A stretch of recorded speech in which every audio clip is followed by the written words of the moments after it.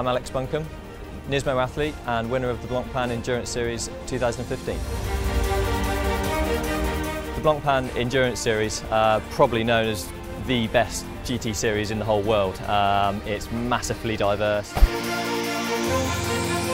The manufacturers that are involved are just, it's a crazy amount. You've got the likes of Audi, Bentley, Porsche, Ferrari, just to name a few. Massive grid. We have over 60 cars, on the grid, and it just makes for awesome racing.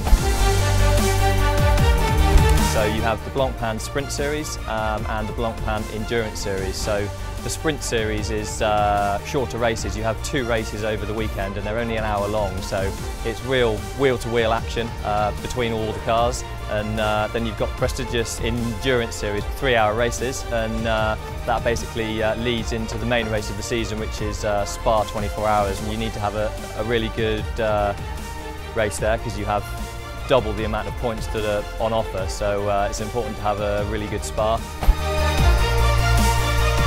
We go to really amazing circuits. We have Monza, we have Silverstone, Paul Ricard, Spa, and then we end at the Nürburgring. The Pro class that we've won is basically aimed at the pro drivers, and in Pro-Am it's basically a mixture of amateur drivers and pro. So the new GT Academy guys, obviously it's their first season of racing, so they're obviously based in the amateur class and they basically get to drive with one pro guy in that car. And then you have the amateur class, which is for all the gentlemen guys out there.